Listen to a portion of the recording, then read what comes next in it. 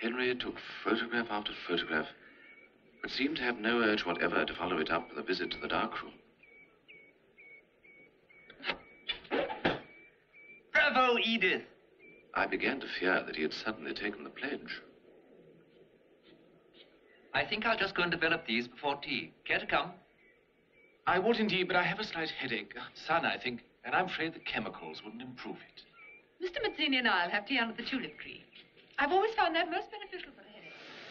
I'm afraid Henry will think me a poor enthusiast. I sometimes think that he is too great a one. In a way, I'm to blame for it. Before we were married, he had few interests. He used to spend the greater part of each day at his club. I felt that such a life was unhealthy and persuaded him to come and live here in the country. I hoped that perhaps he would interest himself in the welfare of our tenantry, as I do. But he became interested in photography on our honeymoon. And since then, it has become the major preoccupation of his life. Mr. Mazzini. Yes?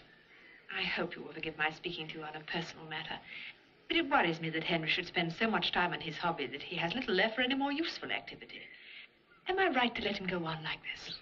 I could hardly point out that Henry now had no time left for any kind of activity, so I continued to discuss his future.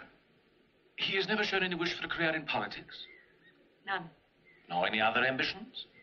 One only. To win a prize at the Salon Photography in Brussels. What is it? Oh, they're just burning some leaves at the bottom of the garden. But they can't be at this time of year. Henry! No, you stay here. Needless to say, I was too late.